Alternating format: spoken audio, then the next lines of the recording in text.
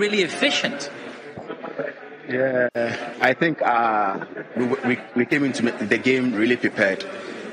We came to win the game, but at the end, we didn't have what we expected. But we did a good game.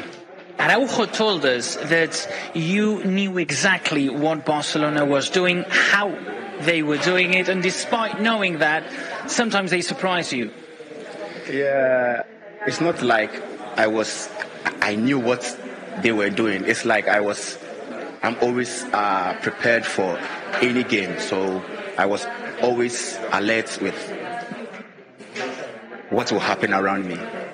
What's the objective for Celta right now? Because some people say, well, it can't be easy knowing that there's not a fight for European positions, it's not a fight to avoid relegation. What are you fighting for? What are you competing for? No, it's for just the personality of the club, you know. It feels really good when you're on the field and you know you are doing the best for the club, for the fans, for the people who love football. I think that's the motive behind it.